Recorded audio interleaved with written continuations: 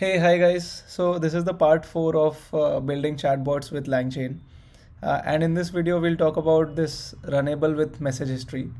There's only one final part that we wanted to figure out. Basically, we learned about message histories. We learned about this chat message history. We learned about chat prompt template, message placeholder in the last couple of videos. Now we'll put everything together and we'll actually, finish building the chatbot. So you're aware of these imports. We'll learn about runnable with message history in this tutorial and mostly finish the chatbot. Let's run these two cells. This is just the chat for 4.0 mini model. This is the parser we have, the string output parser. And this is the chat prompt template that we have. We have like a system message of how our chatbot will behave. We have a message placeholder for holding the history. We have named this as history messages. And then finally, we have the human message. We have named this input user message. So this is the latest message for which we'll want a response for after including the history as well. So this is the prompt and we form a chain with this. I'll just show you how we want to use this runnable with message history. Basically, this is the chain and we want a message history, chat message history object to sort of get filled on the go in this chain. So to do that, we use this runnable with message history. What it takes is, it takes this chain, the normal chain that we have, and then we have this second parameter with function. So this is like, we'll initialize this function and I'll tell you what it does in a while. And this is the input message key. So this is the input user message that we will send when we invoke this chain. You can see like this input message will be passed here as well. So this is the basically telling this chain that, hey, with whatever is present in this variable is the latest message from human or user message for which we want response. And this is the history message key. So whatever history is returned, so this is the function through which that we'll get our history, the chat message history object. And this is the key where we want to place the history. So if you see the prompt, this history message, this is the key where we want to replace the history with. Only this is the remaining function. We will add this function here as well. Let me just paste it here and explain what we are going to do. So in runnable with message history, the second parameter is the name of the function which returns this chat message history object. So if you see, we are sort of maintaining it works on these session IDs now. If you have used ChatGPT, there are like multiple chats that you can open. So this session ID, you can assume it to be like multiple chat windows. Each session ID corresponds to one single chat. So what we are going to do is, we are going to maintain a store with the session ID as key, and the value will be chat message history object. So if a session ID, if we want to retrieve an object, the chat message history object, we are going to key into session ID in using the store and get this object. But we'll do this only if session ID is not present. If it is present, then already the message history was initialized and we'll just return that. So basically, if we encounter a new session ID, we'll initialize this object, store it in this store and return it. Otherwise, we'll just return whatever was stored, whatever session ID was stored before. And this way, we'll end up returning a chat message history object here. And this chat message history object will be used by this runnable with message history along with these keys to plug in the history automatically. So everything will happen like magic. But I hope you understood like these two cells, what it will do. It takes a normal chain and it uses the history that is returned by this function. So as and when chat is progressing, this history gets filled in this session ID. Let me just run these two cells. Runnable with chat message history, like when we want to invoke this chain, we invoke it like this. So first thing is we send the user message, the input user message that we promised it, which will go and be placed here, like the most latest message from human. And this is the extra parameter that we are going to send, just because we are using runnable with message history. So whenever a chain is runnable with message history, we can include this configurable exactly like this, so that we can pass in the session ID. Now using this session ID, it will fetch the message history from the store if it is present. So, even before I run this chain, let me just print store and show you what it is. Great. So right now our store is empty.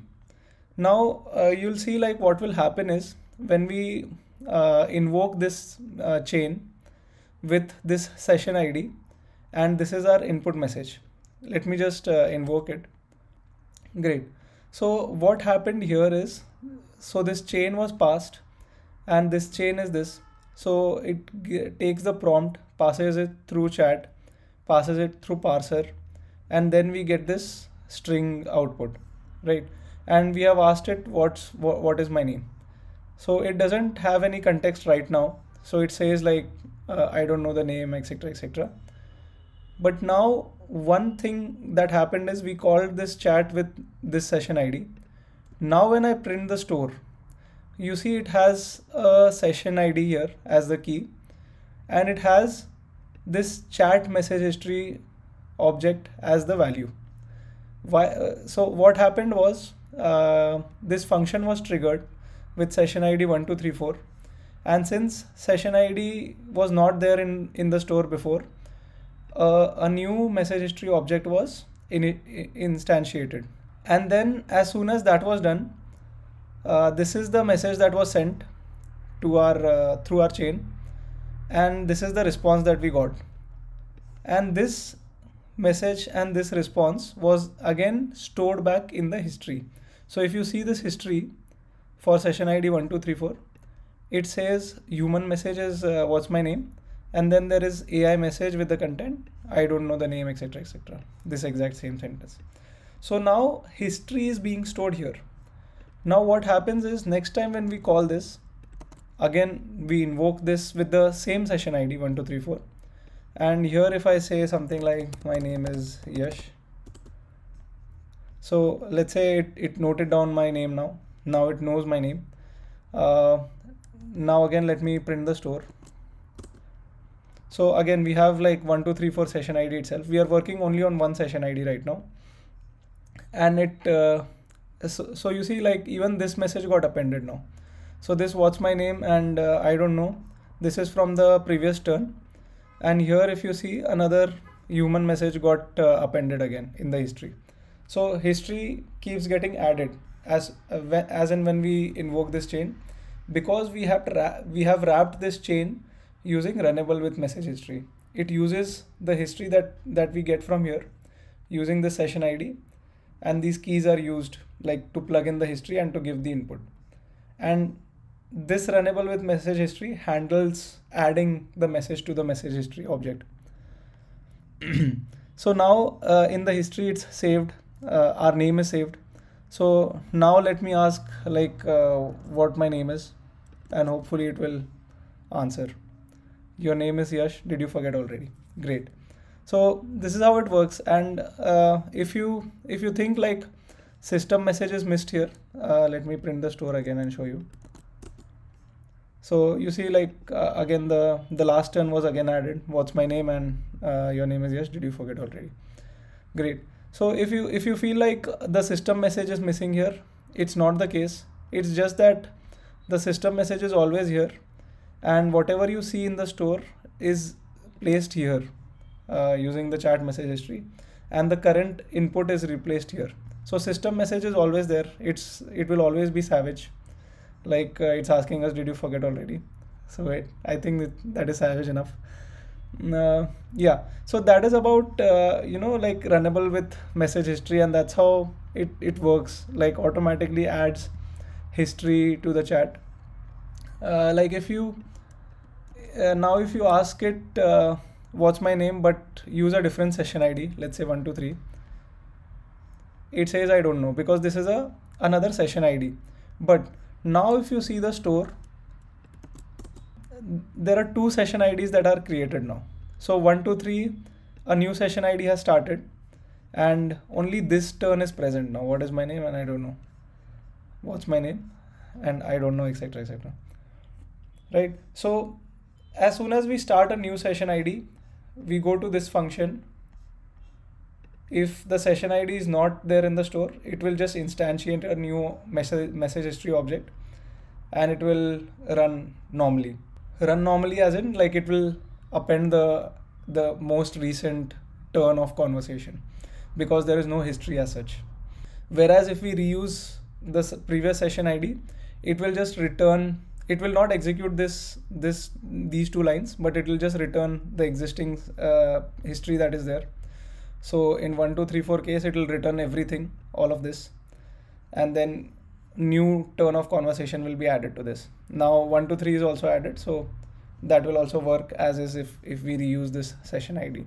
So yeah, like that's it. Like we can convert this, make a nice function, initialize chatbot, and actually have our chatbot running. But this is how it is. Like we get a small functionality of maintaining session IDs as well. If you want, you can just make this function return like a chat message history object which was initialized globally.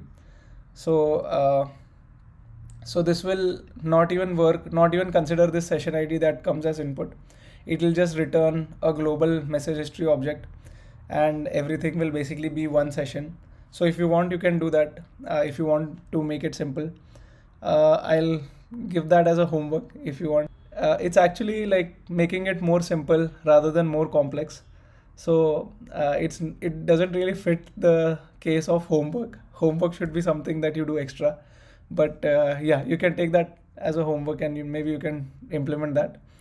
It's basically like removing some features rather than adding some features. But yeah, definitely you can try it so that your understanding enhances. Let's actually build the e-commerce chatbot as well that we have built using OpenAI SDK. So if you think about it, like this was the system message basically. It was a very simple chatbot that we had built. Let's reuse this piece of code. So the system message that we will pass is this system message. And let's rerun our chain. Let's reinitialize this new chain that we have, so that we take the updated chain here with the updated prompt. And now we can invoke this new chain that we have, which is with message history. But this time we can say something like, hi. Let's actually use the session ID as one. Hey, looking for something specific, maybe shirt or pair of pants, let me know. So you see now it's again acting as if it's trying to sell us something, because the system message works like that, and then or a bit more formal. So it now it knows that we are talking about shirt. Let's ask it for pics. I can't show pictures, but I can describe the shirt for you. We have Urban Explorer shirt and Classic Oxford shirt. Do you want to know about the Urban Explorer shirt? Okay, I'm not sure. Like it had the links, but it didn't share the links with us. It's giving the names though. Maybe like if we go 1 or 2 turns further, it will give us the links as well. But you see, like, oh, I made a spelling mistake. That is still fine. You see, like, here in this turn we didn't talk about shirts at all. We just asked like, can you show some pics, and it knows we are talking about shirts because of the the history. And just to see, like, if we print the store here, some messages were earlier ones, but session ID 1 is what we were using to talk to our e-commerce bot. And if we see the store in session ID 1, in fact, let's just remove the noise and focus on 1. So we see, like, here you see all the history that is there, everything that we spoke. This complete history goes when generating the new response. So yeah, that is how the history is working, and yeah, this is how, like, the chatbot works. It's maybe not the cleanest way to display for the users, but you get the idea, like, how we can build it.